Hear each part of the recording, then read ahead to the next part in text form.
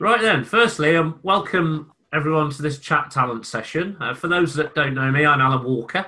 This is our 15th webinar since we launched in the autumn of last year, and so far we've covered some great topics, I think, and I hope we've provided some excellent learning as well for everybody.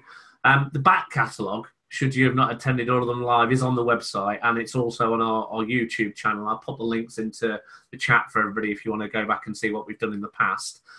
With me today is Richard Collins, who's the Chief Exec of ClickIQ.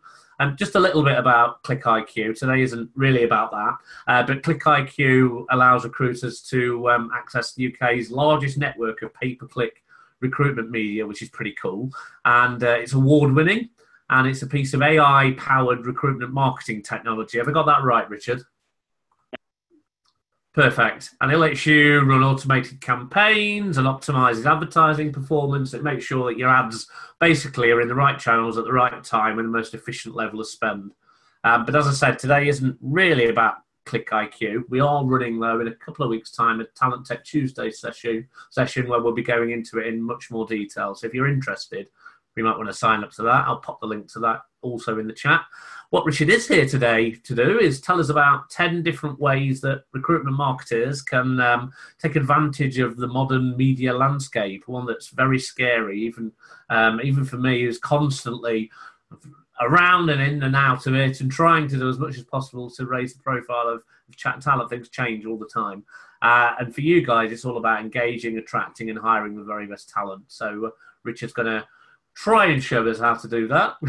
And we're also going to talk about Facebook jobs. For those that haven't heard about it, this is very much on the horizon, coming quickly. And we'll answer as many questions as we can about the content that Richard's going to deliver, and anything else that remotely is troubling you or you want to know. Feel free to submit those questions through the Q&A button that's either sitting at the top of your screen or the bottom of your screen, depending on which browser you're using. We might answer those on the fly. If I know Richard's going to cover those off as he walks through his presentation, I'll leave them to the end. But enough of me. Richard, over to you, sir. Thank you very much, Alan. Now, how do we do should we try the power of technology to... Let's go for it. You should just be able to do share screen. Yeah. Do you want to continue? I do. And then yours will take over from mine. Okay, PowerPoint sounds good. Share screen. There we go. Does that work? Yeah, perfect. Amazing. All right. Well, good afternoon, everybody, and thank you for the introduction, Alan. No worries. I probably should apologise for being such a scruff bag this morning. We got back from Dublin late last night as part of the TA Tech conference over there, where I was talking about the exciting world of click fraud. And I'll be honest, I was completely brain dead and didn't think that I might actually be viewed by any human being. So I would have made more of an effort if I had thought about that. I won't worry, I've not had a shave for about 6 weeks, Richard. Don't worry about it. Far more presentable than me. Compared to your picture in the bottom down here, it's quite the difference, actually. It's coming on nicely, isn't it? At some point, you will have to tame that, though. I'm leaving the house next week to go to a couple of events. So I'm going to have a trim tomorrow. Yeah, well, I'm not going to say anything. It'll only get me into trouble. Anyway, so the kind of as Alan said, the purpose of what I wanted to do today was to share with everyone some of the kind of things that our clients talk to us about and the ways that we try and help them. Things that you can do to effectively harness the stuff that's going on at the moment in terms of media and technology landscape and all the changes that are happening, and to try and put that into some perspective. So I've got a couple of intro slides from ClickIQ, though to be fair, Alan has completely stolen my thunder already on that. And then I will talk about some of those changes and how we see that fitting into it. So lots of buzzwords, but let's kind of put it into a structure so people can hopefully make more sense of it. And then very quickly lead into what are our sort of top 10 ways that we think that talent attraction teams can harness this stuff and use it to effectively find great talent, which is what it's about. So if I kick off in terms of ClickIQ, just a little bit of background. So basically, for those that don't know us, we describe ourselves as an intelligent talent attraction technology. And I'll explain what that sort of means in a second. But basically, we work with a lot of very large brands. We are now award-winning, very proud of that, the On-Record Best Technical Innovation Award the other week, though unfortunately the snow meant we weren't actually able to go and collect it, which is a shame. But we work with these big companies, and effectively what we're trying to do is help them to manage and automate the top of the talent funnel. So to spread their message as far as possible so that they can make sure they find the best people. So we work with people from volume recruiters like Paddy Power, Mitchells and Butler, to more specific, specialist recruiters working in, for example, nursing sector. So in terms of our actual tech itself and our platform, so this is the picky on the right is a screen grab, obviously, from that. And effectively what we do is we take a client's jobs, we plug them into the platform, we then distribute those jobs across an active network of job seekers, so pay-per-click job boards, and also we are able to target passive seekers as well through our connection through to social, so Facebook and Instagram. And then effectively what the technology then takes over, there's lots of machine learning and all those kind of words that you hear about a lot. But the aim basically is to manage our clients' advertising across that network so that we reach the right people. So ultimately, the aim is to allow our clients to not be spending their time managing jobs, but actually be focusing on talent. So that's kind of where we approach this from. And what is interesting is that we only exist now because we couldn't have existed at any other time, because the technology that we're using and the way that the media landscape is changing, is quite a unique moment in time. And we've seen a lot of those changes in the US already.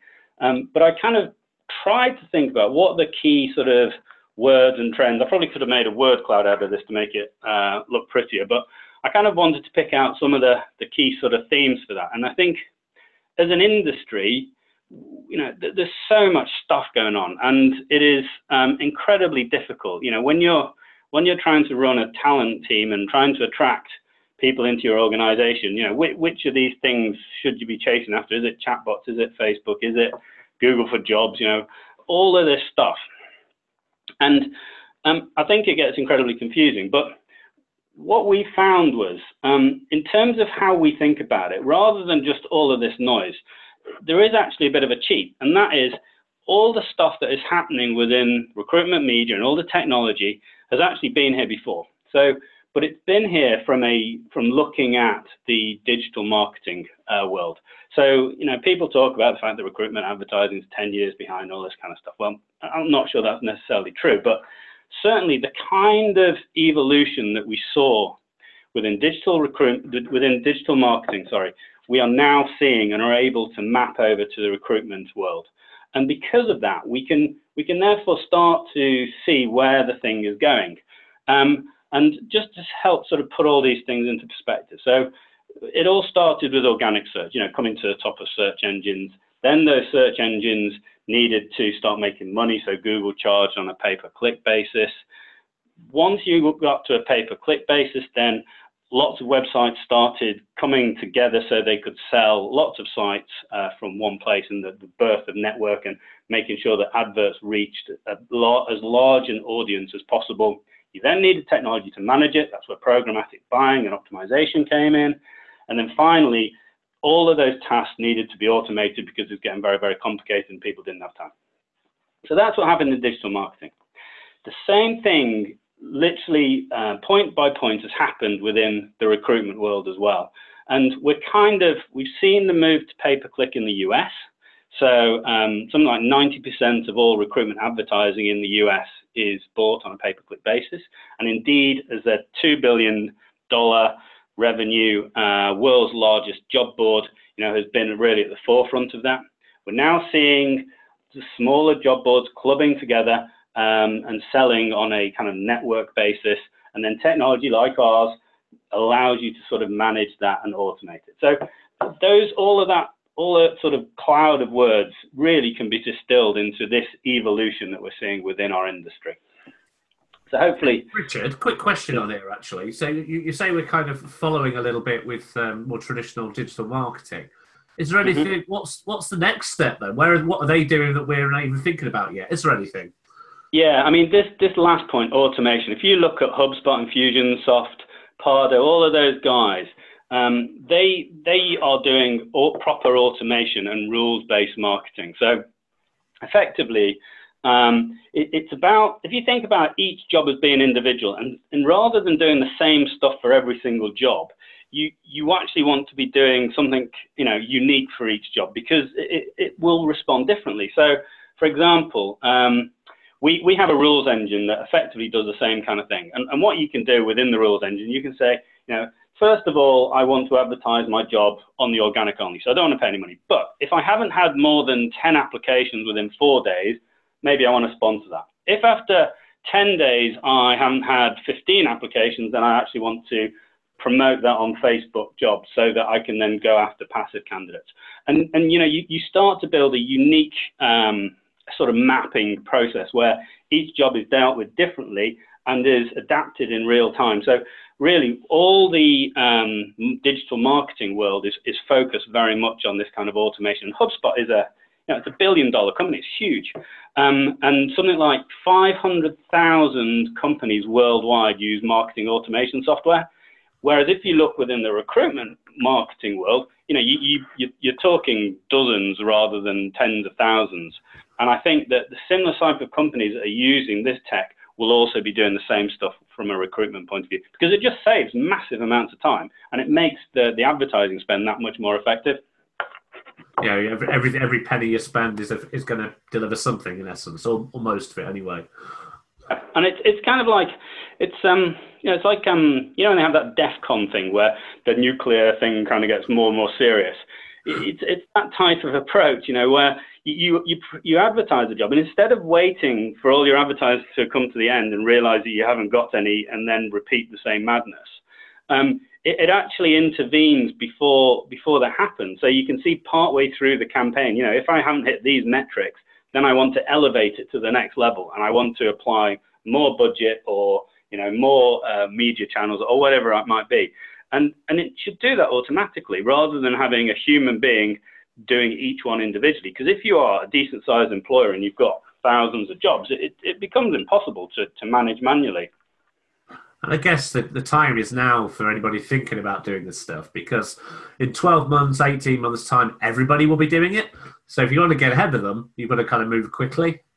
Yeah, absolutely. I mean, there's a definite advantage to moving now. I mean, if you look at the pay-per-click stuff, we right now the cost of pay-per-click is ridiculously low.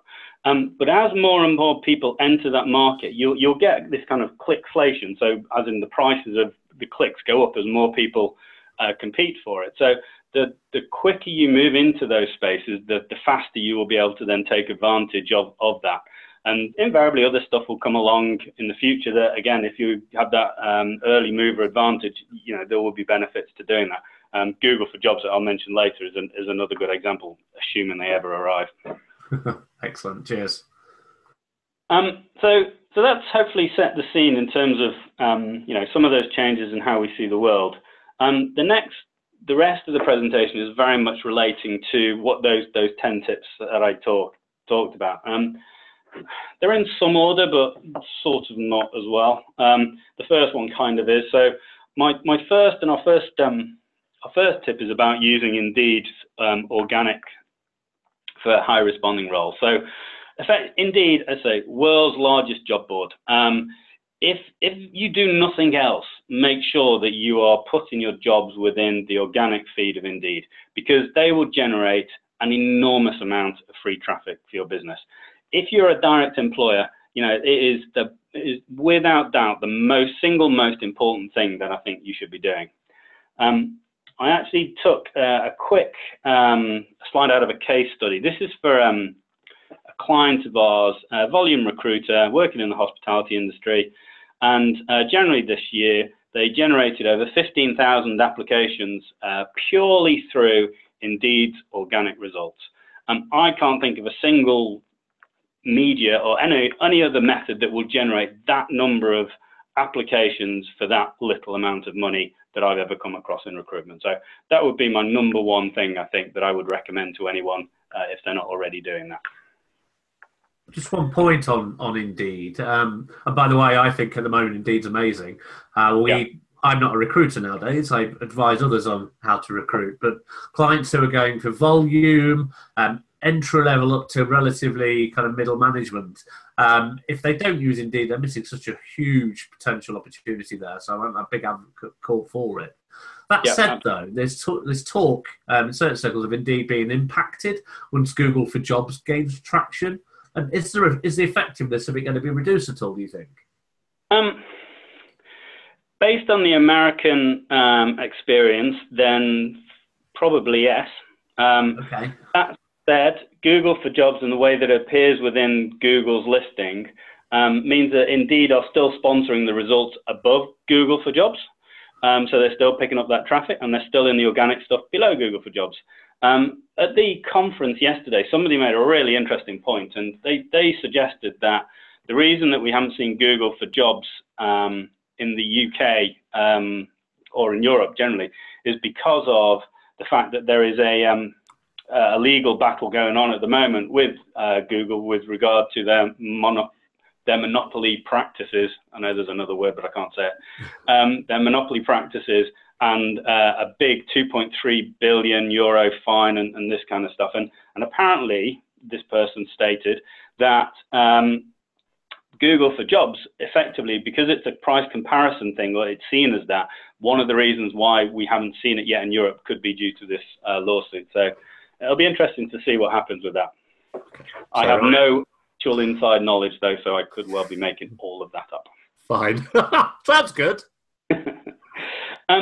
So that was my first point. Second point is,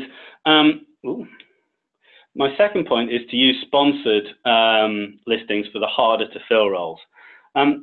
So this is where effectively, once you are in the listings, over time your ads drop down the listing. So effectively by sponsoring them, you boost them back up again.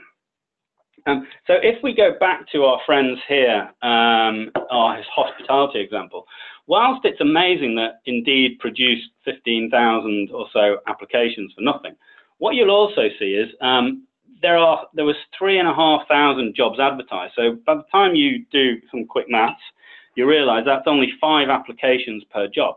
So actually, okay, they've probably got half the amount of applications they needed to fill all of these roles. So for a start, they'll probably want to, if they've got any sense, top these up, because I know for a fact that they get a lot of responses to, you know, things like waiting jobs and all that kind of thing. But for chefs, where they are much harder to find, actually they're getting very little, if zero, in fact, applications. And that's where you then need to direct your spend to. It's very easy, I think, to end up burning a lot of your budget on these high responding jobs if you're not managing them properly. Yes, you need the volume for the easy to fill roles, use the organic, but then use the sponsored jobs to actually promote those harder to fill roles. So in reality, these guys probably need another 15,000 again responses to actually fill every single one of those 3,500 jobs. That said, the cost of doing that would be pretty small for that number of jobs compared to, for example, if they went through you know, the usual sort of channels that you'd expect. And I can actually put some numbers on that. So this is I tried to find something really niche, and this is something that we did. We've run this campaign twice now. Once Q3 last year, and we've just towards the end of it now. And effectively, it's for a care home group, and they were recruiting nurses in their care homes. And you know, these recruiting nurses is really, really difficult. Brexit has made it even more so, and they're very difficult to find. So I'll be honest, I was a little bit skeptical when we were first approached, but you know what, we'll give it a go. And what the great thing is, because you're only paying per click, if you don't get any response, you don't pay anything. So you know, the risk is minimal. And what we're actually able to do, we took the role, we put them out there, based around Midlands and Devon, so even that makes it harder. And we actually managed to get 44 hires for the company at a cost per hire of 187 quid. Now, in this sector, that is just unbelievable. And I think that if you went out there and you took the traditional approach of spreading those jobs over massive numbers of duration-based boards, I would be surprised if you were able to do it at this rate. And the reason for that is because you're getting relatively small numbers of clicks and you're paying per click, it becomes a really efficient way of hiring these people. We actually ran, this is from the second campaign, and the cost per application came down to some, I think it's £12.57 in the end. But again, Indeed dominates. Ooh, keep doing that. Indeed dominates. 703 applications this time round, and they're hiring more than 1 in 10. So it worked really well. Number 3. Let's have some water. The traditional approach is that, you know, employers tend to just put their job ads where that they have done historically, and I'll talk about that in a minute. But I think what is really interesting is that you can, by using pay-per-click job boards, it allows you to do something that you can't do, and that is it gives the ability to throw that net really, really wide, but without having to take that media risk, because again, you're paying on a pay-per-click basis. So effectively, the more places you can plug those jobs in, the more likely you are to find the best candidates. And that's on the screen is I think we plug into 23 now different pay-per-click job boards. There's also an emergence of networks, so people like ZipRecruiter, and effectively what those guys do is they do things like they run the jobs by email service for a lot of traditional job boards, and they then embed pay-per-click advertising in those jobs by email. They also put in backfill. So if you're on a traditional job board, you do a search and there's no results, then it pulls out of their listings. And effectively, it allows you to plug into multiple sources through one. And it's similar to, as I said earlier, about what happened within the digital marketing space. When Google came along in digital marketing, before then, people would sell the inventory on their own sites. But over time, it became very difficult to compete against people like Google. So all these sites sort of grouped together and DoubleClick and Real Media. And we're seeing a similar sort of approach happening within the recruitment advertising world as well. And as I say, ZipRecruiter and JobGate are 2 really good examples of this that we also plug into. But it just means that it allows you to distribute those job ads as wide as possible. Richard, someone's just asked a question on the chat, and it's a good time actually, I think, to ask. Is that pay-per-click network growing? More and more channels joining it? Yeah, very much so. I mean, I think, you know, if you looked at, I saw an analysis of all the big recruitment advertising groups, and what was interesting, all of those that worked on a traditional paying for duration basis, their numbers are going down, the revenue's going down. It's pretty tough out there for those guys. Yet players like Indeed, you know, their revenue's going up, and they're the only, you know, it's only people that are working on this pay-per-click that seem to be enjoying that. And the reason is that if you're working on a pay-per-click basis, you don't, as a job board, you don't get the churn, because if you think about it, if I'm a client, I advertise on a traditional duration-based board and I don't get any responses, I'm going to be unhappy. Whereas if I'm paying on a pay-per-click basis, if I don't get any responses, then so what? You know, I prefer it if I would have done, but I haven't paid for any of that. So as a result, you tend to get much greater engagement with clients if you're a job board and you move into that model. In the US, Indeed dominate, and basically all of the other job boards have followed Indeed to offer that. Based again on this conference in Dublin, I think that we will see those traditional job boards, they're obviously very nervous, and they're not going to just immediately switch from one to the other. But I think what you'll see is they will start to offer advertisers the ability to pick which one that they want. You know, do you want to buy on duration or do you want to buy on pay-per-click? And I think that over time, they will gradually all shift towards that model, just because the advertisers prefer it. You know, it's as simple as that. I mean, don't get me wrong, it's all roses, because if you advertise and you're not managing your jobs properly, the pay-per-click boards can burn budget on easy-to-fill roles real fast. So you have to make sure you have some mechanism by which you can manage that, or else it'll cost you a load of money and you'll get the wrong sort of responses. But on the other hand, if you're doing it properly, you are managing it effectively, you're using software to do that, then it becomes super effective and super cost effective. Excellent. Cheers. So the next one, this kind of relates to the previous point in terms of the way that perhaps media buying has been done historically, and Google tells me that a historian looks like that and a statistician looks like that.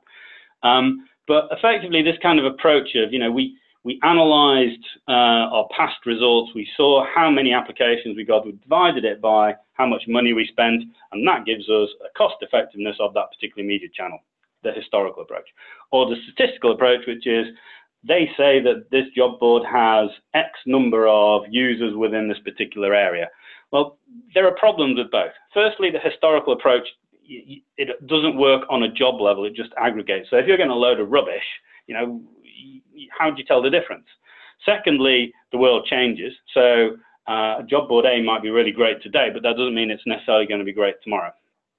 From a statistical approach, I think I'm a bit of a kind of damn lies and statistics kind of guy, in that the word, when people do this stuff, they do it, it's marketing, and it's there to present themselves in the best way. And usually their latest audited results happen to happen at exactly the same time that they carried out their TV campaign, for example. And that's the problem. Whereas if you're working on actually managing your advertising in real time, so that you are tracking the response rates that you're getting, you're adjusting how much you're paying per click based on those levels of responses, then we move from this kind of historical, this is how we used to do it, therefore it'll work in the future, to actually moving more real time. And that screen grab that you can see is a screenshot of just one job on our network, and all the spiky graphs, all it's showing is that over time, the system is adjusting how much it is paying per click based upon the level of demand that it is seeing. So the client has said, I want 10 applications. The system says, right, I will try and generate you 10 applications at the lowest possible cost. If I'm not getting enough, I'll increase the bids. If I'm getting enough, I will lower the bids. And that is happening in real time. And then behind the scenes, the machine learning piece is learning from it. So it learns from every click on every board. Okay, this is what happened last time. So next time, this is what I can do to make it even more efficient. And that, I think, is how we will all move from this traditional, historic and statistical approach to actually doing proper management and real-time optimization of our advertising. Hopefully that makes sense. On to number 5. So we all know about the recruitment funnel. It's wide at the top, it's thin at the bottom. Statistics tell us that 1 in 5 interviews lead to a hire, 1 in 5 applications lead to an interview, and 7.6% of clicks convert to applicants, apparently.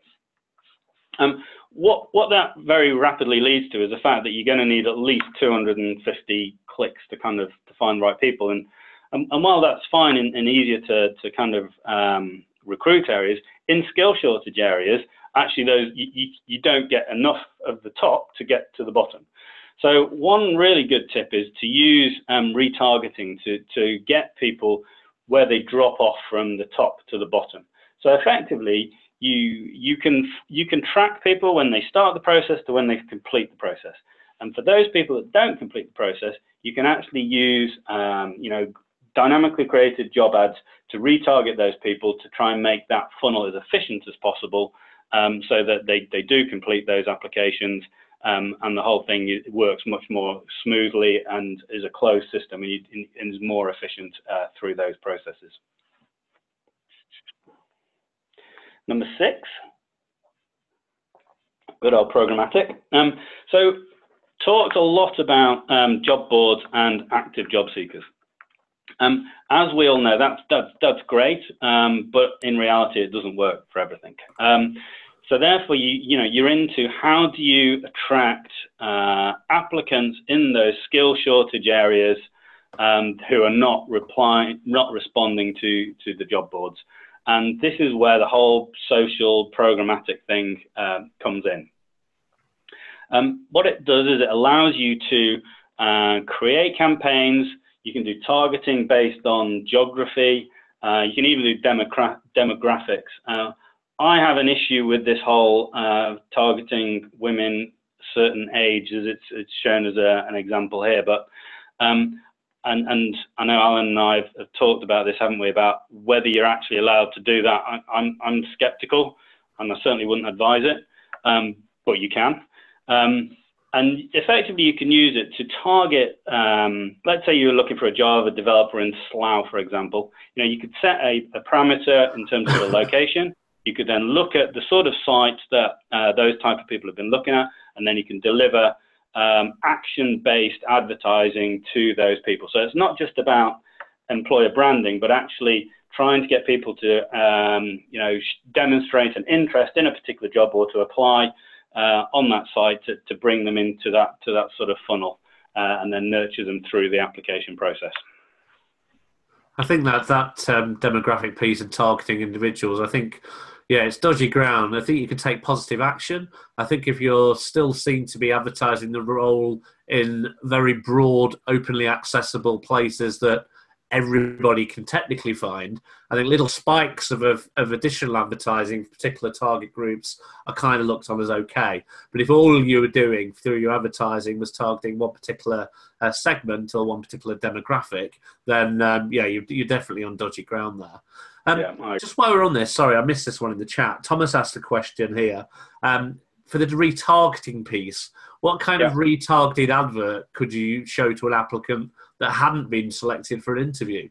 So I guess that would be something around the careers and keeping them warm for future opportunities. Yeah, more I'm talking about people that haven't completed the application. Yeah. Once they're into the application, once they've completed an application process, you can't really retarget them. There's a whole load of you know, tech out there that you can perhaps use to manage the application through to interview and whether you want to bring people back into the process or not. But specifically what I'm talking about is where people have started the application process, and the start of the application for me is when they click on an ad, because that's expressing an interest in that particular advert, isn't it? And then whether they go through to actually complete that application. And as long as you've got those two bits tagged, and I know from our, you know, it's relatively straightforward to do that, then you just take one from the other and you can then retarget them with either the same ad to try and get them complete, or similar ads in the same location to again try and get them to complete if perhaps the other ad that they started wasn't of interest enough for them to apply. Don't get me wrong, I don't think you should bully people through the application process. You need people who are motivated, and if they're not motivated, you don't want to an extent. However, when we're talking about very competitive sectors, let's say IT, then actually you can't just leave them to it. You actually want to try and encourage that and get them to complete those applications. And actually that sort of relates to this one here, and that is regarding employer rating. So, you know, we hear an awful lot about EVP, employer branding, all of that stuff. And we're at an in-house event, and somebody is asking, well, you know, that's great, but I find it really difficult to justify and to explain, you know, build a business case for why it's important to do this, because what is the return on it, you know? And actually, there's a piece of research that I saw that effectively it shows that your employer brand rating, so particularly on people like Indeed and Glassdoor that give these sort of metrics and allow people to review employers, there's a direct correlation between your employer branding and your conversion rate from click to apply. So effectively, if you go from a 2 to a 4-star rating, your conversion rate doubles. If your conversion rate doubles, effectively you are getting twice as many applications for the same amount of money, or you can half your media spend depending on how you look at it. So that is a really great argument in terms of if you need to build that business case, you know, why it's important to do that. Don't get me wrong, I do not agree with this whole lipstick on a pig thing where you know, you try and present your employer in such a positive light and then the reality is very different. You need to obviously sort that stuff out separately, but if you know, it is important equally to put your best foot forward, so to speak. So next one, this is kind of a biggie. Yeah, ready for Google for jobs and Facebook jobs. So we all know, well, I imagine we all know, The amount of noise that's been made, I'd be staggered if we didn't. So Google owns the top of the funnel. 70% of all job searches start at Google. They are a monster company, and they have decided that they want to do something about the world of recruitment. And there's lots of arguments about why this is happening now. Is it to do with Microsoft's acquisition of LinkedIn? Is it because Indeed are taking a huge chunk of revenue that they believe should be rightly theirs? They say it's because they think that the search is broken for jobs, and they want to improve that by providing much better filtering tools so that people can more directly to the jobs that they want to find. I'd say it is live and happening in the US, and certainly some people have seen big effects of this in terms of the amount of traffic that they're getting. And I think really all I've got to say about this is when it does arrive, there's a couple of things that are important and will make people have to do. First of all, you need to make sure that within the actual code of your jobs, the HTML, they are tagged so that Google knows that they are jobs and should be included in that. Secondly, we're going a bit old school here. You need to make sure that the copy that you've written for your job ad is written well enough that it actually will appear towards the top of this, because Google for Jobs coming along will not magically make your jobs appear at the top. You have to make sure that those jobs are written well, that you're thinking about the sort of keywords that you're using within it. Your site is linked to other sites so that you've got this whole positive referral thing that they like from inbound links. You've got lots of content on it. And I also understand that they look at the actual application process itself. And if you've got a long, horrible, old school, application process, then actually they will downgrade you. So there's a lot of stuff that's going on in there, but I think it ultimately comes down to well-written ads, make sure the thing's tagged, Google will do the rest for you. Facebook Jobs, however, is a slightly different fish. So Facebook Jobs, was it last week before last? Announced that they are officially rolling out to 40 more countries outside of the US. And they positioned it as a kind of blue-collar LinkedIn was kind of how it was reported on. I am one of the few, it would seem, that is able to show that. And Alan, do you want me to show people what that looks like in reality? Would that be useful? Yes, definitely. Let's hope it doesn't let you down. Yeah, it might, but we'll have a go. Right, hang on. Right, how do I? Oh no, it's already let me down. So how do I now share screen? Oop. Can you? All right, You'll have can to you cancel. Yeah, I can see your presentation. Oh yeah, no, we're fine. I can see your presentation's now minimised. Yeah. If you click on the share screen at the bottom again, share. I got it. New share. New share. Yeah. And Safari. Here we go. Right, can you see my screen now? I can, yeah, absolutely. Right, this is very brave. Logging into your personal Facebook account on a webinar with lots of people watching. Let's hope none of your idiot friends send you a I don't have friends, so we've all got them. So this is what, for me, Facebook Jobs looks like. So you'll see on the left-hand side, we have some ability to search.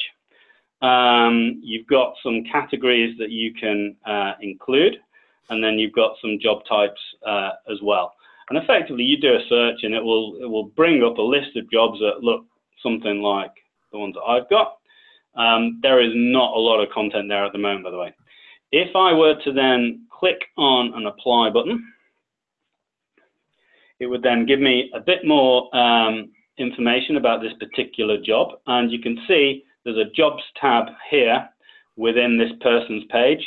Now, the ClickIQ website, we do not have this job tab, so don't be surprised if you haven't yet. They're rolling it out. It's not everything happening overnight. No, you then get some information about that particular job, and if I were to apply, now the company has two choices here. First of all, effectively it sort of fills in all the details. You have to add your experience, all that kind of stuff. And when you click send, a couple of things can happen. Either it will direct you to the an email address, which if the way that that advert has been set up will allow you to do that. The other thing it may do is direct you to Messenger, so Facebook Messenger, and this is where the whole world of chatbots start to sort of enter into the vocabulary, because I think that if you are going to be advertising and if you are directing people through to LinkedIn Messenger, people will apply all times of day. We see it particularly going back to those nurses. That is a classic example of people who are on shift in the middle of the night and have had enough and search for jobs. And that is a great way of reaching these people. But if you've got no way of then responding to them, then you have a problem. And what we're also finding is that if you're advertising on Facebook, these are people who are not active job seekers, CV in hand on a job board ready to apply now. They want to express an interest. They want to start to have the conversation. You can start to collect information about them. So start the very early nurturing stages, get an email address, get a phone, whatever it might be, to allow you to communicate those people, allow you to have a conversation, find out what they've done, and so on. And you'll find it's a much more frictionless process than if you go straight to send me an email, apply your CV, all that kind of stuff. But yeah, this is effectively what we've been waiting for, apparently. Brilliant, thanks for that. I can't see it my end, and we haven't got jobs on either the ChatTalent or the Talent Finder site yet. It's interesting how they've picked some of these organisations. Who knows how? Yeah, I don't know either. And why they've picked me to be able to see it, because no one else is. Weird. It is the bizarrest thing, but perfect. It is. Right, let me go back to PowerPoint. There we go. I'm getting good at this. You are. There we go. So, are we back? Yeah, we are. Perfect. Thank you. So we're getting towards the end of the 10 now. Number 9 relates to automation. So, as you asked earlier, Alan, about where's this going, I think automation is effectively the kind of end game for now, anyway, and that is about using a rule-based system, predictive analytics, to create individual marketing campaigns around individual jobs. And whether that is paid, organic, retargetive, passive candidate, active candidates, etc., etc. It's about the ability to automate all of this stuff so that as a recruiter, you are not spending your life managing jobs. You are, using technology to do the heavy lifting for you, so you can concentrate on, the real work, which is about finding the great talent. And then finally, I don't think I've got any pictures to go this one. This is a bit of a soapbox moment for me. It drives me nuts when I see employers that have spent tons of money building a beautiful career site. They've spent all this money explaining the value proposition, why you should work for them, etc., etc. They then advertise on a job board, which when the applicant comes, sees their job, clicks to apply, they register on the job board. That person's CV goes into their database that they then sell on to a whole bunch of recruitment agencies, and then the CV is forwarded on somewhere else. And that applicant never sees their career site. I just wish people would stop doing that, because why spend all that money if that's what you're going to do? Use sites that allow you to drive your traffic through to that career site that you spent all that money on, and stop giving your valuable applicants into publicly available databases that the recruiters will then be waiting over. I've heard stories, again back to our nurses actually, of recruitment agents sat there on that database, hitting refresh, ordering them by most recent, and the minute a new CV comes along, they pick up the phone and ring it. And fair play, they're perfectly allowed to do that, and it makes them money. But if I'm a direct employer, that would drive me nuts. So please just use make sure you're advertising in the right places to make sure that that is not happening. And the more advertising you do under your own brand, the more effective in the long term you'll be in terms of building your own brand awareness and talent pools and all those kind of things. I had a strategy session a couple of weeks back with a company who, not huge, 500 employees, hiring 100, 150 people a year. They're growing reasonably quickly. And they'd got a couple of friendly recruitment agencies that were doing work on their behalf. And they were, in essence, and this is all the company wanted them to do to a certain extent, were posting job ads on their behalf.